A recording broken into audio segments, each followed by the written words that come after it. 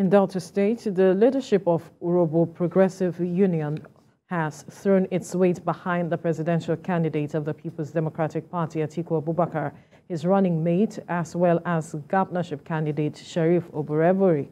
President General of the UPU, Ese Gam, said the PDP has done the needful by presenting credible candidates for the 2023 general election. Mr. Gam also noted that Senator Okowa's result-oriented economic reforms and infrastructure development across the state, job creation drive through various skills acquisition and human capacity development strategies will be remembered for years to come. The President General of the UPU described Mr. Oborevwori as a pan-Deltan and an illustrious son of Urhobo Nation who has the wealth of experience to govern the state.